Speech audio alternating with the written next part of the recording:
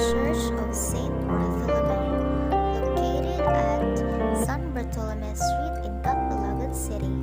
It is originally built on 1616. The parish of San Bartolome in Catbalogan is one of the oldest parishes in the region.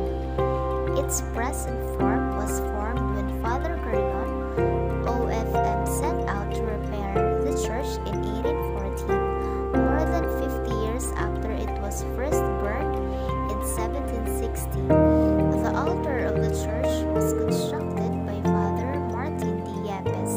The church was built for a second time in 1835, but was rebuilt by Franciscan.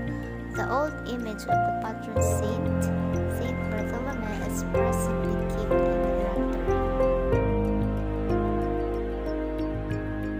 The Obelisk, located at the heart of Catbalogan City's summer provincial capital park.